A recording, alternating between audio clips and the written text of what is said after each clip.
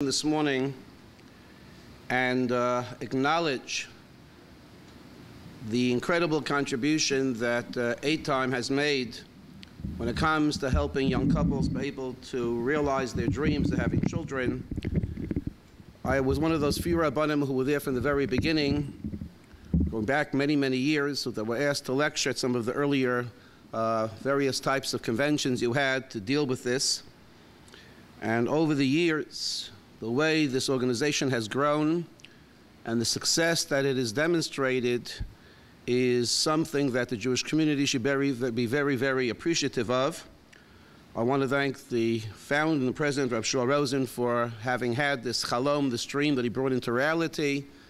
And his dream allowed many other young people's dreams to come to fruition by being zocheh to have kinderlach through their activities and through the various things they've done to allow the medical community to interact with you and to be able to have the ability to cure you, heal you from your problems.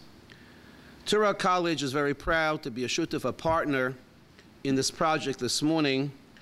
I'm representing Torah. I'm one of the deans of this school, in this building that you're in. And Baruch Hashem, we're very proud to have a chelek, a part in this specific assemblage this morning and this afternoon. Dr. Alan Kadish, who's the president of our university, would have been here personally, but he is in a different part of the United States today. But he wanted me to wish you Hatzlach and Bracha and all that takes place, that you should succeed in your endeavors. Torah College has a particular interest because based upon the configuration of our university at this point in time, we have approximately 4 different medical schools, 2 nursing schools, 2 PA schools. I can go on and go on. We were cited recently as perhaps being the greatest health educational provider in the United States. So we're very into trying to help educate people when it comes to medicine, educating the doctors and the future nurses, also educating the people out there at large when it comes to people who need medical services, who to go to, and how to deal with the problems that confront them. I therefore feel that we have a major chelek, a major portion in today's assemblage, and I just want to share with you a little concept that I have that might set the tone for what's going to be going on the rest of the day itself.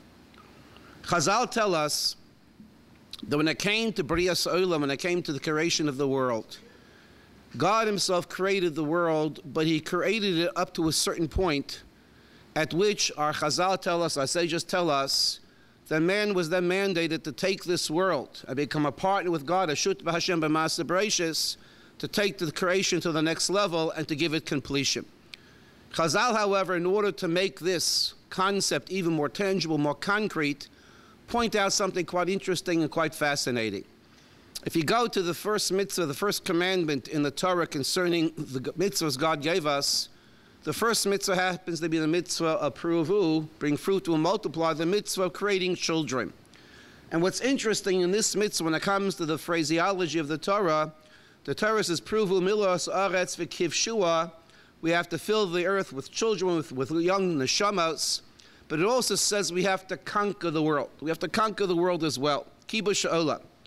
And the Ramban, in his interpretation, the Torah says something quite interesting.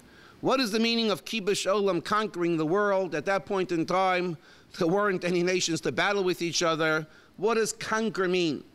So the Ramban says conquer means to conquer the natural resources and the wisdom of Hashem and Maaseh Bereishis that he has implanted in the world, for us to be able to research it, to find out what it is, and to be able to apply that knowledge of science and natural law God has created, and apply it to help and benefit mankind on every level in which we possibly can. Quite obviously, when it comes to Kibush Olam, it applies to all types of medical and scientific technology. But what is interesting and fascinating is God made this phrase connect directly to the mitzvah pruvu of creating children. And it's as if, in certain respects, the Rabbi Shalom said, if you're going to use modern technology for the purposes of helping mankind, there's one area I want you to concentrate in particular, and that is the concept of fertility, being able to allow couples to be able to produce children through the utilization of medical technology that becomes available as time goes on. There's no question that when it comes to the concepts of halacha, when it comes to the questions of the interface of medicine and halacha, there are perhaps more responsa literature written when it comes to infertility shelos than perhaps any other type of chelek, any other type of portion of rabbinical literature. We are Ashreinu Matov Chakenu, the Rabbi Shalom has given us Gedolei HaPoskim from all sides that have taken the modern technology that's available today and have given us the halachic perspective of how to deal with it, how to utilize it, and how to make it beneficial for our purposes in order to give us the schus and ability to produce children. If we can't do it naturally, to do it in a very special way of manipulating nature and allowing us to have the schus of having children. In our religion, we believe that even though Hashem created natural law, we have the right to circumvent and manipulate natural law for the sake of performing mitzvahs, for the sake of basically coming closer to the Rabbanu Shalom. Many religions in this world do not allow that concept of manipulation of natural law. Therefore, many of the procedures you're going to be discussing today, and many other peoples on the face of this earth, they can't take advantage of it. Once again, Ashreinu Matov Chakenu, HaKadosh Baruch Hu gave us the ability to be able to use natural law on every level, to sometimes supersede or manipulate natural law for the sake of being able to have children and do other mitzvahs of the Torah.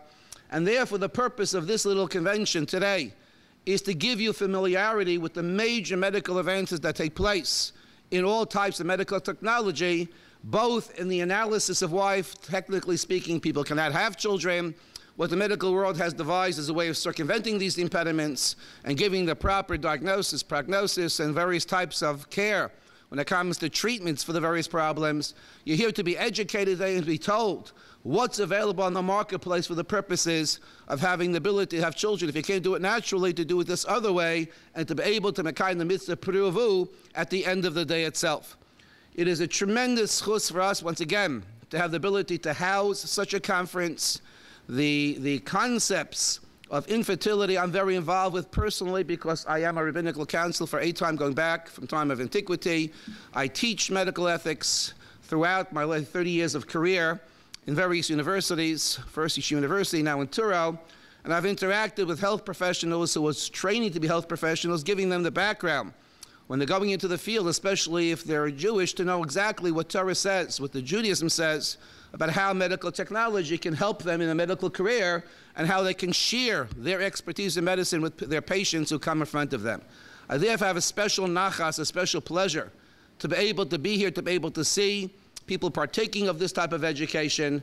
I pray to HaKadosh Baruch Hu as we start the assemblage today that Hashem should give us the ability to be able to do what we have to do, that Hashem should have His Shekhinah, His divine presence, rest upon us. Give the doctors the intuition as they make their presentations to say the right things, to open up your hearts and minds and make you realize there's an answer to all the queries and problems that you have. And that God should grant us the ability to be able to have the ability on a medical level, scientific level, to have every couple who wants to have a child to have the ability to have a child.